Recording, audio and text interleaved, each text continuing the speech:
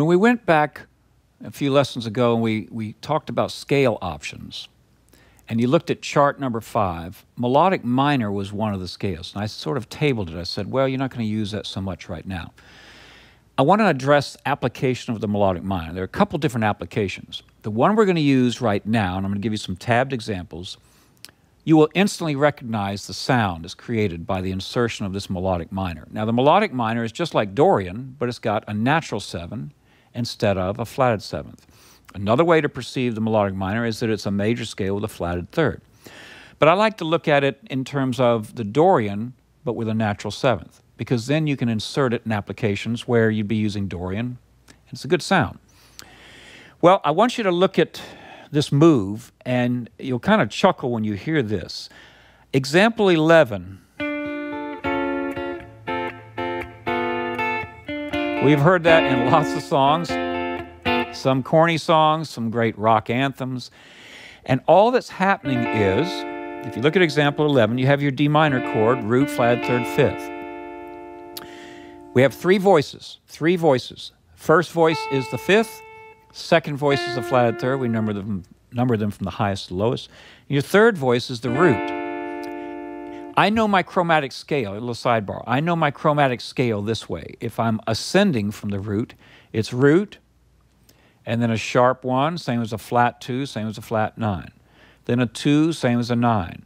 Then a sharp 2, same as a flat 3, same as a sharp 9. And then so on, right on through the scale. So if I'm descending, I know that I have 8 or 1. Half step down will be 7. Another half step down will be flat 7. Another half step down will be the 6 or the 13. So once you memorize those 12 positions in the chromatic scale, it makes it real easy to organize things. So we have a D minor, and this is labeled in example 11. D minor major 7, that would be the proper chord symbol there, because if we don't want to call it D minor 7, because in the next one, D minor 7 occurs, and in a D minor 7 chord, you have a flat 7, then D minor 6. What I want to point out is, whenever possible, I like to use a fingering that minimizes left-hand motion, and that also helps me sustain voices, be more like a piano. Well, if I start off with this D minor using my first, second, and third fingers, I'm okay from here to here, and you might say, well, I could have been borrowing here and go. But now I'm in trouble because I've got to lose everything to grab the D minor 6. Hence this fingering. Your second, your third fingers will not move, and you simply use your fourth finger for the root, for the natural 7, then your first finger comes around and grabs the flat 7. So you have a very nice move right there. And we'll play around with that in a few minutes. That's putting that moving voice over there on the 3rd string. Example 12 takes the same chord, but instead of having the 5th on top, we're going to put the root up on top. And then we're going to drop it down so it really sticks out there. It's a very high-pitched sound. This is one of those harmonic moves that you just need to have some options.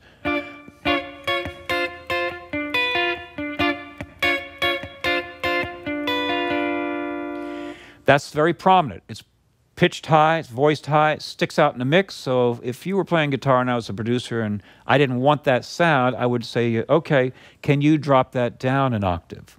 Okay, no problem. So I'll play this D minor. I go back to my D minor, example 13. See how much more effective that is? It's just more subtle, it's a little cooler. It doesn't stick out in your face so much.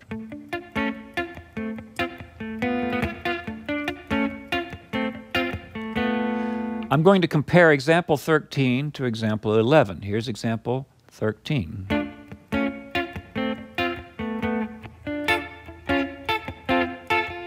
Big sound difference. Let me play along with the track so you can hear the first 3 examples, examples 11, 12, and 13, and you can choose for yourself how they're effective in different ways.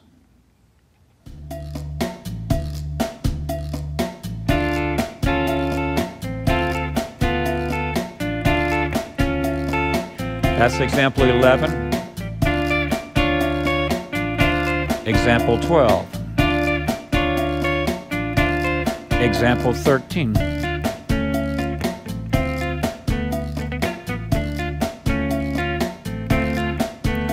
Very effective, right?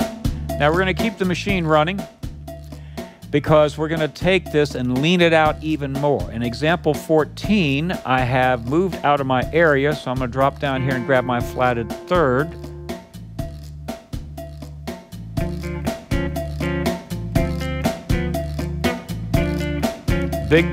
Big difference. Example 14. Example 11.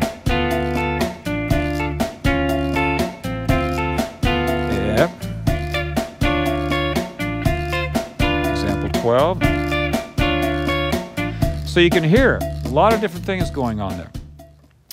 Choosing the register is very, very important. So be an arranger in your playing. The final thing here is example 15. I actually have played this in some of these examples where I just arpeggiate it.